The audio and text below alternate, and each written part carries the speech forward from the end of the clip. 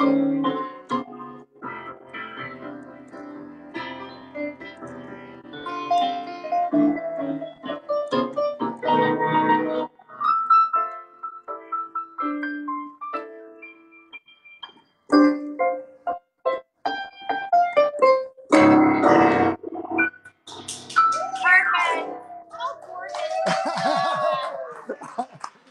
thank you. We have a mini audience here because we have somebody very famous in the room. So welcome to Talking Live. Yes, so Senri is a very famous Japanese pop star. We are lucky to have him. He is now living here in the United States and is making his name known as a very well-known and talented jazz artist.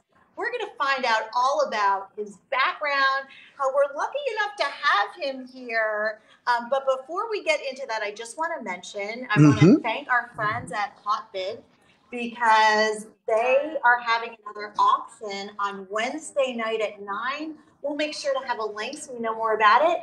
And they are going to be auctioning off some special Invicta watch. Right, Marvin? Is there something more we need to know about that? It is a Grand Octane with an Abilene dial. It is a statement watch. People will look at you and say, what is that? Yeah. So if you want another holiday gift or get yourself something special, check that out on Wednesday. Thank you for joining us. Thank you for having me. You know, I have to say, so of course I knew how well known you are and were in Japan, but it was very exciting to see our very own Heather get so excited. You actually I was in so Japan for 2 years and was speaking Japanese with you and was very starstruck. I just passed in the hallway. Yeah. And can I grab make a coffee or something like that? And she tried to borrow from me. Yeah. So I was, domo arigatou. Right back in Japanese. I have to say, I didn't even know that Heather spoke Japanese until she was talking to you. Thank you. You're welcome. Like that. It was great. Yes, Listen, you were very, very famous, are very, very famous, but had a huge career as a pop star in the 80s and 90s. Oh, yeah. My debut was 1983 when I was 23, still university, students. Wow. Yeah, fourth grade. And after, kind of famous, my generation know who I am. Yeah. I released 48 singles, 27 full albums, and a tour all over Japan so many times, including huge Madison Square like that in Japan, and now I'm doing jazz here. Yeah, from Brooklyn. Yeah, from Brooklyn. I love it. You were acting. You won the equivalent of a Japanese Grammy. I mean, so your music was part of commercials.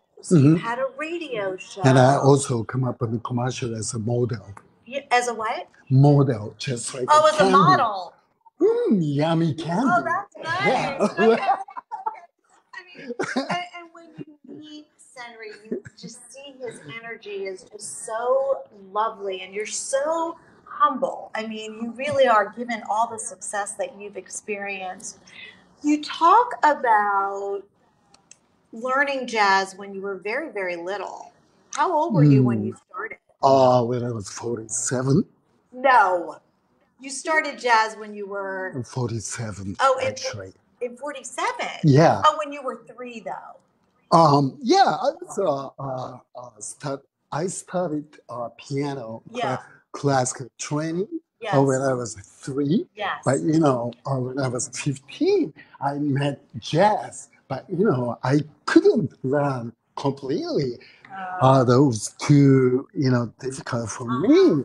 And for a while, I had been pop music as, dancing, singing, and sometimes acting, So when I was 47, after my mom's passing away. You talk about, let's just go back because you made a significant life changed. Not everybody would want to leave behind a huge career where you're famous in your whole entire country and then move to another country and switch careers and start all over, basically. Switch language. Switch language. Yeah. I mean, I'm so glad you speak English because my Japanese is not very good. No, your emotion is already Japanese. But you talk about a life change, that this just didn't happen out of nowhere, but there were certain events in your life that got you to question your path. Yeah, my pop era, that was fun. And obviously, I'm always, surrounding by a huge my audience. That was lucky for me, and I enjoyed everything, and that whole happened to me. But a little by little, pop music is, oh, can I shake hands? Yeah, like this. Oh my God, it's coming, like that. Like Heather was, right with you. Yeah, this is pop music. This is pop music. Yeah. Oh. Yeah, but little by little, getting old and 40s after my man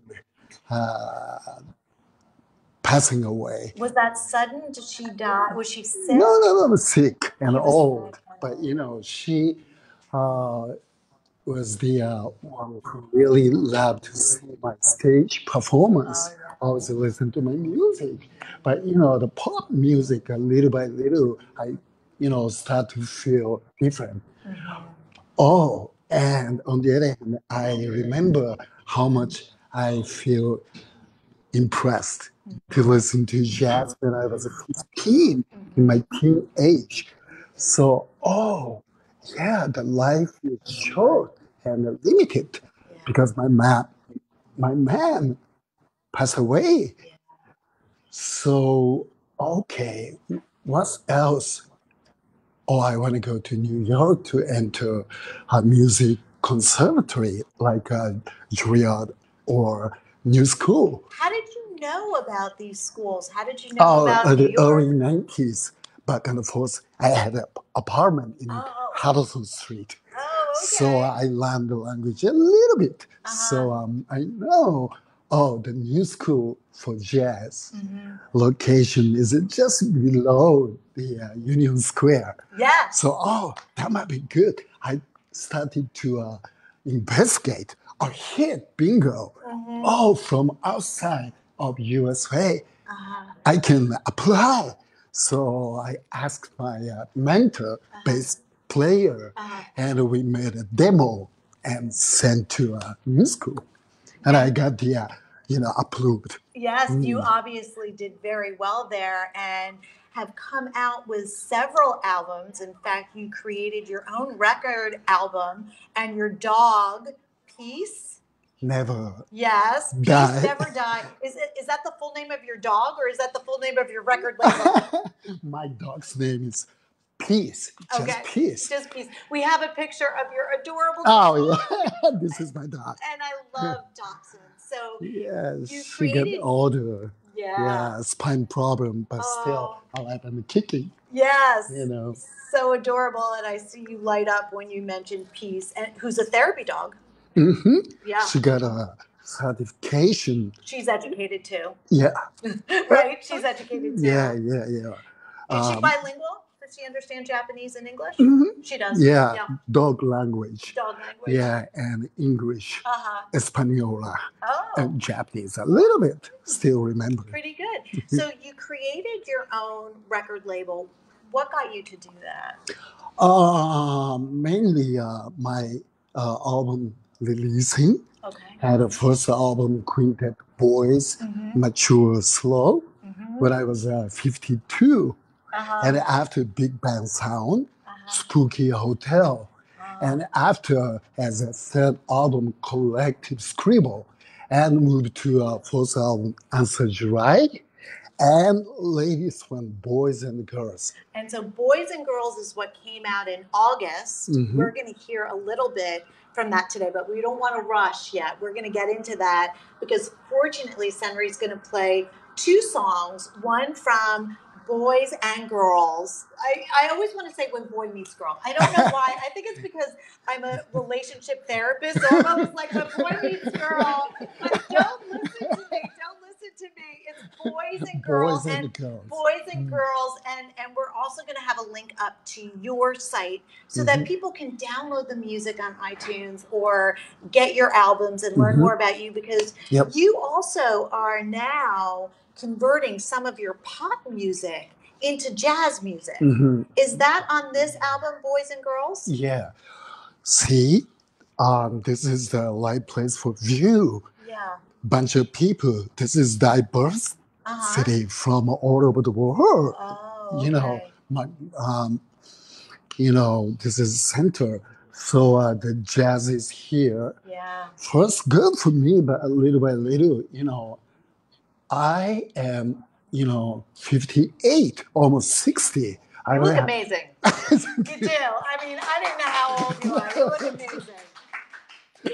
It's good living. Good living. Yeah, I don't have so much time. So, okay, I want to make my own piece of pie. Yeah.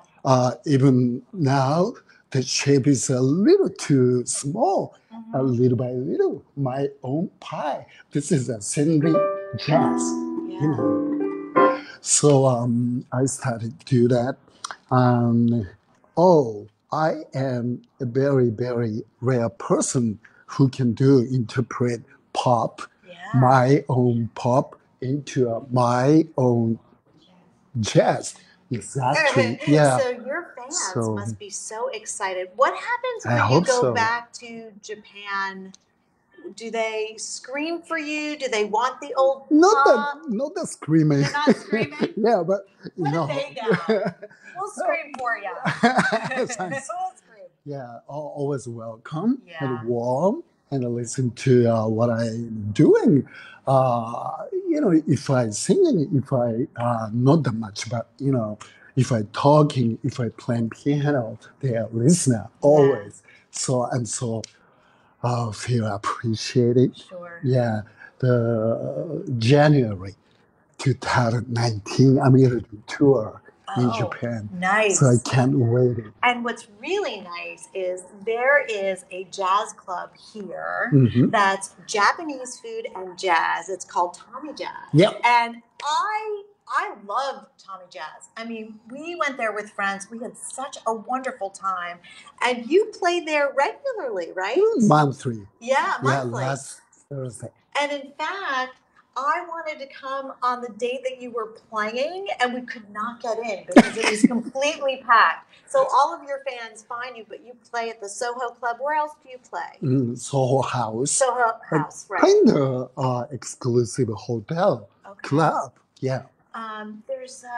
So there are, I'm sure, many places that can benefit from your beautiful jazz, which you write all yourself, correct? Recently, I'm working with a manager, a lot of people, a little by little.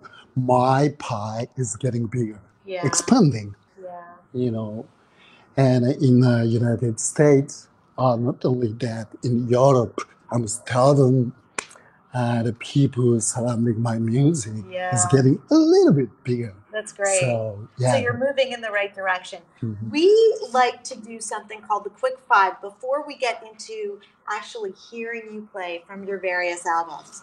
I'm just going to help fans here and abroad get a little better sense of you, okay? So what was your best childhood memory?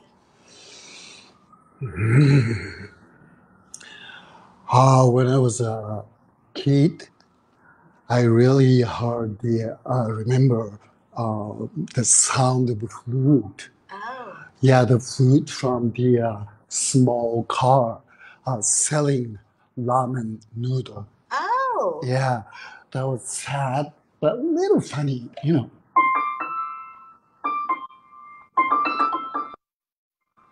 Yeah, but very simple, but sometimes feels very sad.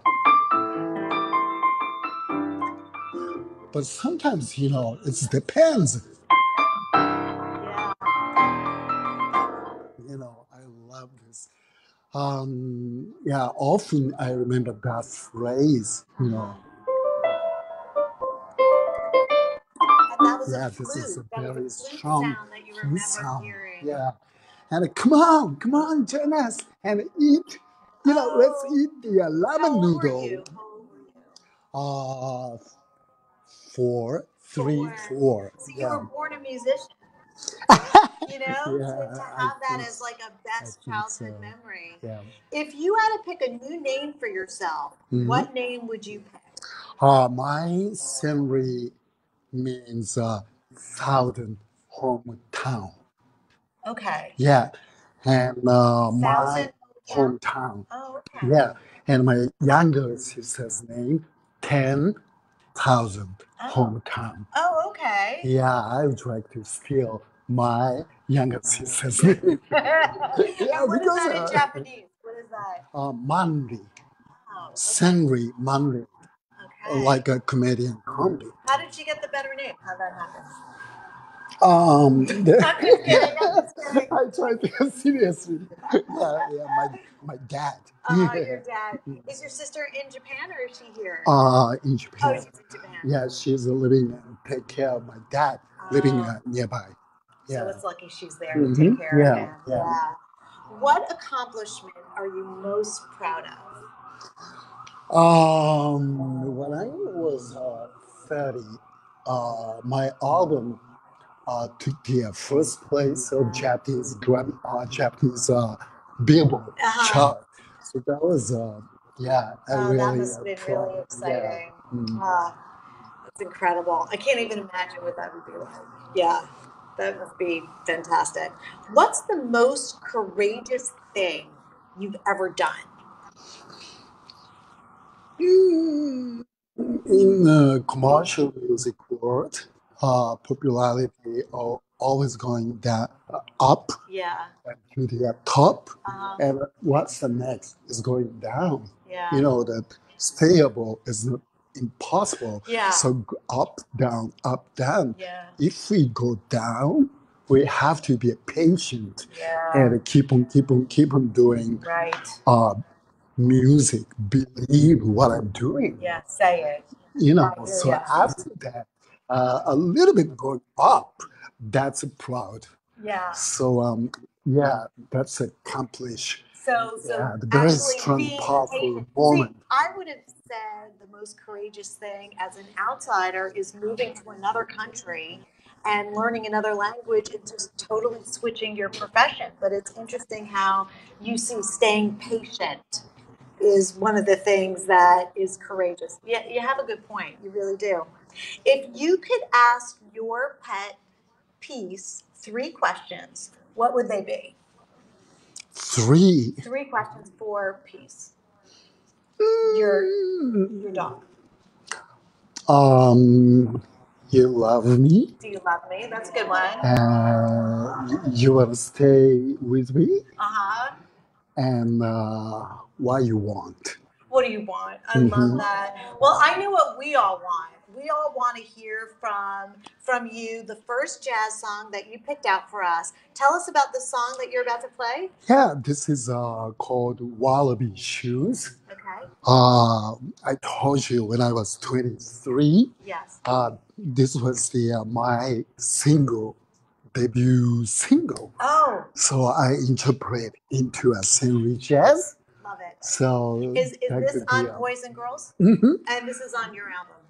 And one more tune is very romantic one, small, tiny one. So 2 tunes. I love it. I hope you like it. Please don't hold back.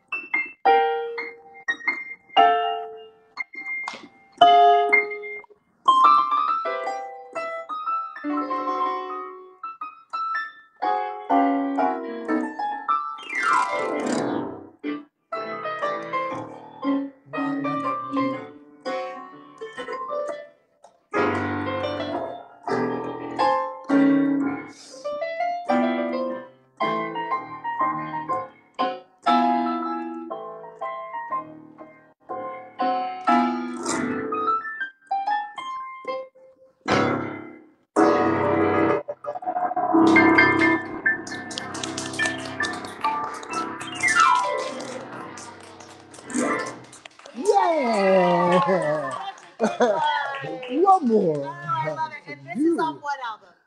The next one. Next one from Answers Right. I made this album with Sheila Jordan. Oh, terrific. Lauren Keehan. Yeah. Wonderful. All right. The Berry Secret Spring.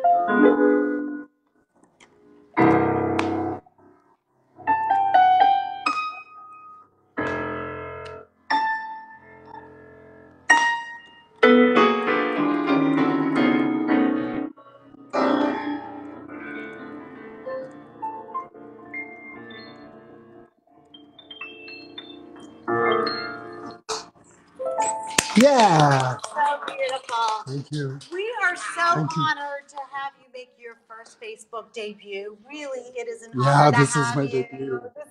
So this is Senri's debut, and also we're going to have a link up so you can find out how to get his albums, Boys and Girls, right? I said that right? Did I say that right? Yep. Yes, Yep. I did. And Boys there's and Spooky Girls. Hotel and Collective Scribble, and you have many, many more. So we'll have a link up so you can find it and where you're performing live. So we look forward to seeing you again, and I look forward to hopefully seeing you live at one of those locations. Yeah, and just let me know when you're gonna come. I'm going to let you know. Yes. Yeah, I'm going to take a picture. I'm going to make a big announcement. And we also want to remind you about HauteBid on Wednesday at 9 o'clock, so you can check that out, the latest pool Invicta watch.